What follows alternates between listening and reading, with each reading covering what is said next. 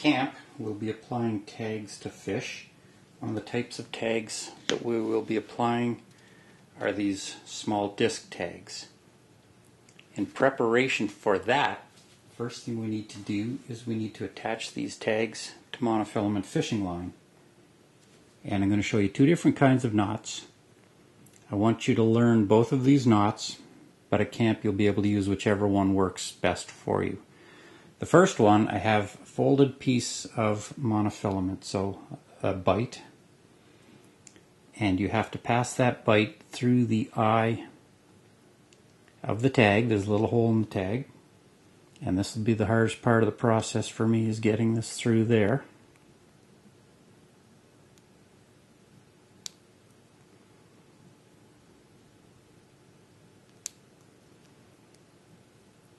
Once you have it through, the doubled portion, I'm going to tie the first step in tying your shoes, just that simple wrap around. And there you have a simple knot on a bight with the tag suspended in the middle. To finish this knot, we've created a loop here from the end of the bight. We need to get this tag through that loop.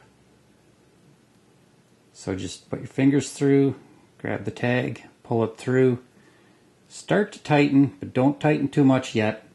If you tighten without lubrication, you'll end up abrading the line and it won't be strong. So you have to add some lubricant, usually spit. Once you've got that, tighten it up and make sure that loop comes around.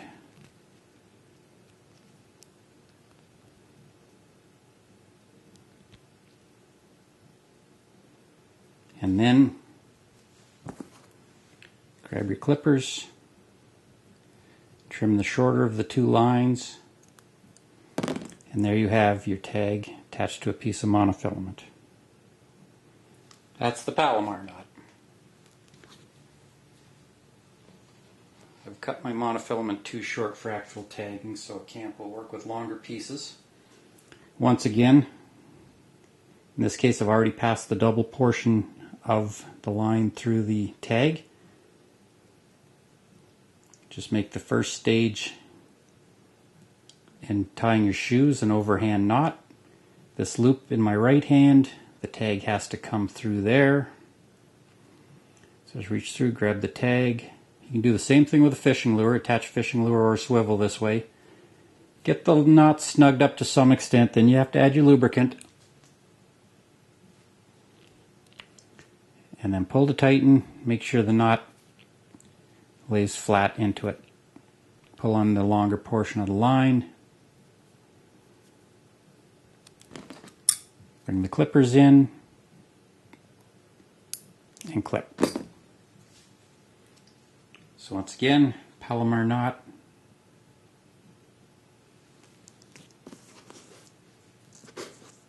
This will be a nighttime activity, the night before your tagging activity. This is something you'll be doing as a group. So, one more time, past the doubled portion or the bight on monofilament through the tag. Simple overhand knot, and then pass the tag through the loop. Snug it up a little bit. Lubricate.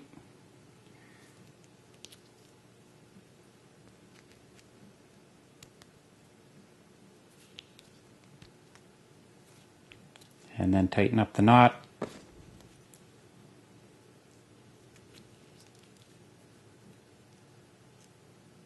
Cut off the working end. That's the Palomar knot.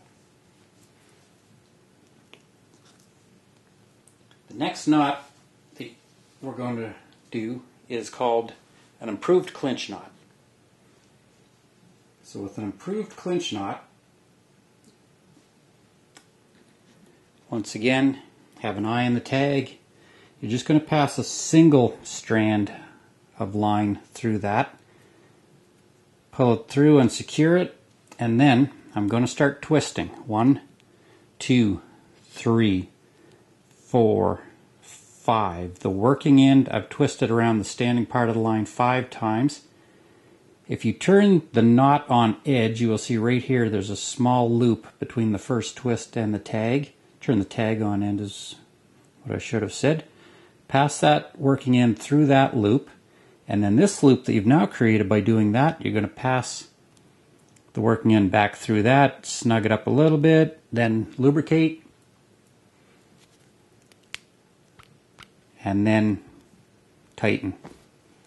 If you don't lubricate these knots with spit or with water, then the line will probably weaken. It will weaken itself when you try and tighten it down dry. So that is the improved clinch knot. Similar knot is called the trilene knot. If you know the trilene knot, I'm not going to show it to you, but if you know it, you can use that in this same place. So, once again, in this case I've already put the line through the eye. I like to keep the standing part off to my right. Take the working, and the tag is in my left hand. Take the working end, wrap it around 1. Gotta figure out which fingers work best for you. 1, 2, you'll see my pinky is involved actually. 2, 3, 4, 5. Once again, turn the tag on edge, and that's where you'll see the loop that's created here. Now I've created this other loop. Have to pull the working end through that. Snug things up a little bit. Then lubricate. And then tighten. And then we're going to clip off the short end.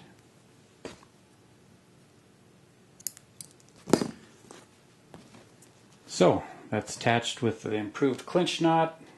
One more time. The improved clinch knot single strand has gone through the eye of the tag. I'm going to hold the tag in my left hand.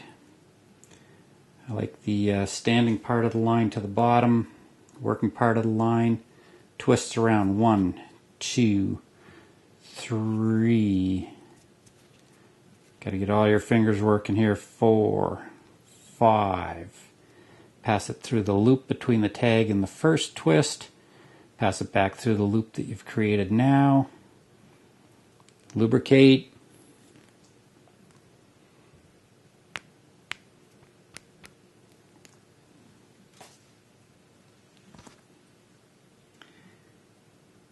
Clip off the short end. So these tags are ready to be applied to a fish. I've been asked to reshoot the tag tying videos with something larger, more visible. This fishing spoon will represent the fishing tag, the clear tag that we used in the previous video. This green net mending twine will represent the monofilament. What I'm going to be able to show you here is the procedure with which to tie the knot. At the end, because I'm not using monofilament, the knot will not nest as nicely as it should, but the procedure to get you there is what I want you to see. So, improved clinch knot. Start by passing a single length of line through the tag. We have a standing part of the line and we have a working end of the line. The working end of the line we're going to wrap 5 times around the standing part of the line, and if you watch, you get all 10 of your fingers involved in this. You're even using your pinky fingers to hold and make this happen. So once you've got that twisted around, you can see right here there's a loop right next to the tag that has been created just from the twist. The working end of the line passes through that loop, and in having done so, we've just created another loop right now, right here. The working end of the line has to pass once again through that other loop, and then this is where we bind it up, use our thumb and forefinger, lubricate it with spit, thumb and forefinger to nest it down, and then we would trim that line and we would have our improved clinch knot. The improved clinch knot, it's hard to see with monofilament, but you see a little beehive nest of coils stacked right around this standing part of the line, and that's your finished knot. So here we go with the Palomar knot. You need to pass a doubled portion of line. So we double our line, we make a bite, and you pass that through the hole in the tag. And there you have